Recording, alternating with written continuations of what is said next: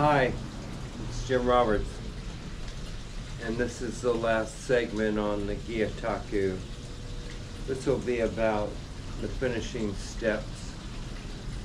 I mix the same color that I printed the fish, and I like to come back and add highlights and shadows.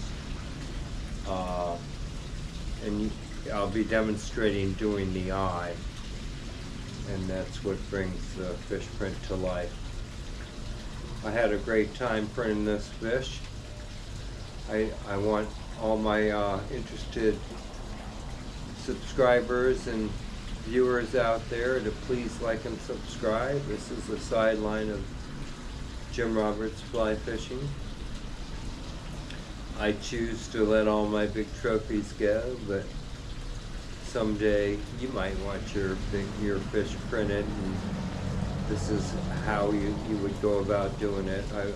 I give private classes, and I live right here in Sarasota.